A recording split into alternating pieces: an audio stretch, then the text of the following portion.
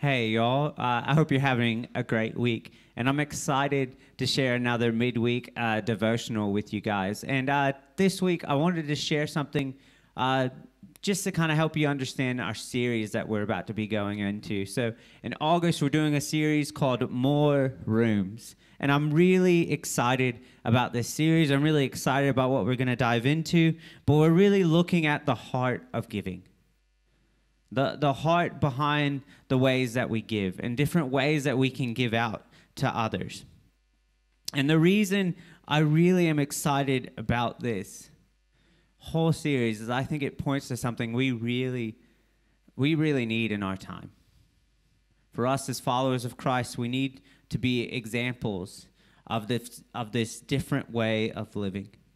So much of our world seems to be caught up in an endless pursuit of more. You know, we're constantly trying to have economies are always wanting to grow stronger, grow more powerful, and we're all about this growth mindset, adding more rooms, getting more things. And it's slowly devastating our planet. It's slowly hurting us. It's slowly making us divide more and more. And I'm really excited to go into the heart of, the reason behind why we give, because I think it can help in this pursuit. And if we can live this out, I think it can bring lots of change to our world. And I want to look at a story this morning found in 2 Chronicles. So 2 Chronicles chapter 28, and I just want to read with you guys verses 14 to 15. But before I do, I'll give you a little bit of background. So this is kind of a point in Chronicles where you'll read about a lot of kings. And a lot of the stuff going on, there's kind of this divide between Israel and Judah, and there's different kings, and, Israel will do the right thing with God, and, they'll be thanked for it. We'll focus on their kings, and then Judah is the one who does the right thing by God. And you kind of have all these kings popping up and going down in different wars and different battles, and there's this battle that happens. And afterwards, after Israel has kind of won and done what they needed to do, and they've kind of, taken out some anger and some frustration on Judah. There's a story of one guy killing 120,000 people from Judah in one day. So there's this war and lots of stuff going on. And Israel decides to take 200,000 of their relatives, so women, sons, and daughters, with them as spoil, to kind of be their servants and to take everything else that they could kind of find. And you take some goodies after this big victory. And you have them on their way, with the spoils of Samaria and everywhere they've just been. A prophet of the Lord comes to him. The prophet's name is Oded. Probably said that wrong. But he comes out and he kind of tells them, look, what are you doing? Stop. This isn't right. You're taking slaves and stuff from Judah. You're taking out all your anger and your wrath. Who are you to take out wrath? What about the anger God might have at the things you've done wrong? And then these certain chief, the story tells us, after hearing this, and it names each of these chiefs and each of these leaders, they stand up to the people, trying to bring in these spoils and these slaves. And basically they're like, yo, stop it. They say it more poetically than that, but in a nutshell, they kind of say, you can't do this. You're bringing more guilt on us. There's already anger from God for the things that we're not getting right, and you're bringing more. This isn't okay. You can't do it. And then we read this, and I want to share this with you, and this is in verses 14 to 15. If you want, I really encourage you, go read 2 Chronicles chapter 28 and get the whole flow of the story if you want, but I really want to just point out something that happens in this section because I think it's a really beautiful moment. And it really points to how things can change when we have a different perspective, when we understand the heart of giving. And I'll read it to you now, so let's dive in. And it will come up on the screen to my side, so you should see it over there, but let's read. So the armed men left the captives and the spoil before the prince and all the assembly. And the men who have been mentioned by name rose and took the captives. And with the spoil they clothed all who were naked among them. They clothed them, gave them sandals, provided them with food and drink, and anointed them. And carrying all the feeble among them on donkeys, they brought them to their kinsfolk at Jericho, the city of palm trees. Then they returned to Samaria.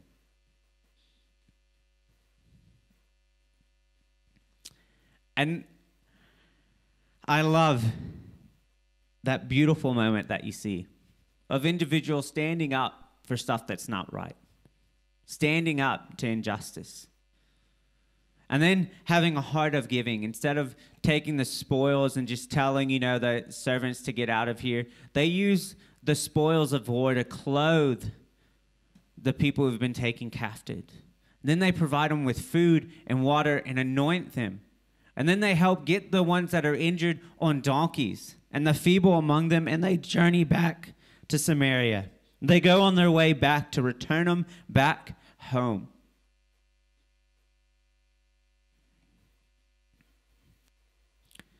And I love this moment. I know there's a lot of stuff in the Old Testament, if we're honest. There's lots of wars and lots of horrible things that happen and lots of really good things. And I think this is one of those beautiful moments. And the heart behind the series More Rooms that we're doing is to try to create more moments like this. More moments for us as Christians and followers of Christ to stop this endless pursuit of more. To stand up to injustices. To understand the heart of giving and give to others when we can. Give the way God has blessed us to give. And if we're able to do that, I think just like in this story, it creates these beautiful moments. And that's what my heart's for. That's what the heart's for with the series that we're going to be diving into in August. And we're really excited to look at this, to look at the heart of giving. And I really hope you're excited too to dive in with us. And I hope from this story today, you can take its example. You can see how to stand up for injustices. How to, if we're in a place to give to others, we should give, if we're able to. And how, when we live this way, it can create these beautiful moments. How beautiful would it be in our world to, let's say we have a group of Christ followers living in a neighborhood, and there's someone in that neighborhood who goes through a hard time. Let's say there's some big family stuff going on. Someone in the family, the main breadwinner, loses their job. They can't pay their rent. They can't put food on the table. What if that neighborhood full of Christ followers decided, hey, we're going to help out, made meals, helped them pay their bills, helped them find a new job? How beautiful would that be to see? What kind of effect would moments like that have in our world? How much would they spread? Where all of humanity starts looking out more for each other.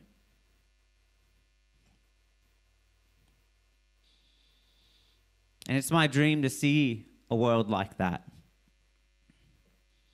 To try to encourage us as followers of Christ to dive into what God's asking us to do in our here and now to help create a world like that.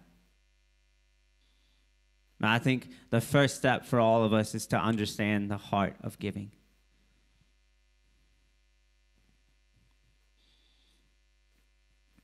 So I want to encourage you with that this week, church. And anyone else who's watching in YouTube world or, Facebook, whatever this pops up on. I want to encourage you with that. I want you to sit with that story this week.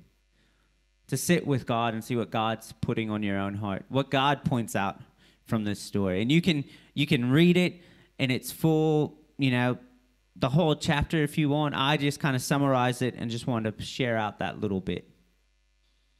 Because it's a beautiful moment. So let's help cultivate more beautiful moments like the one I shared with you today. May God's grace and peace be with you.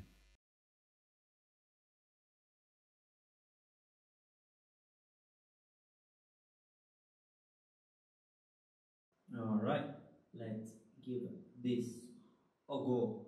Let's see how we do. Do little things, do little things, do little things, do little things, do little things, do little things. Midweek devotional. I dance, I dance, I dance, I dance, I dance, I dance. If you don't dance, and then you're not dancing, you're no friend of mine. You can dance if you want to. You can leave your friends behind. But if you don't dance and they don't dance, then you are no friend of mine. Hey, such a good dancer, right? All right, God, I just pray that you'll be with me this morning. Give me the right words to say. You have to be a short midweek devotional that points to you. In your name, amen.